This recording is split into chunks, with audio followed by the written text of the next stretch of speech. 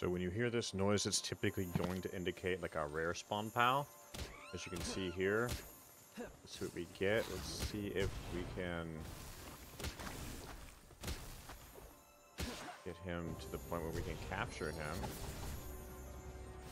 My pal would quit shooting rocks for a minute. That'd be great. Come on.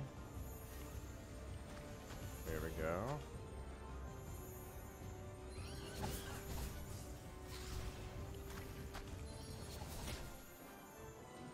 And we'll go for it. We'll use that good ball there too. There we go. So we're gonna have a pal that is going to have lucky on it, which is pretty cool. So just keep an eye out for those. I'd call them rare spawn pals. Pretty neat, worth capturing. They have some pretty cool stats. And I'm still learning what the lucky stat does. Yeah, work speed, attack speed.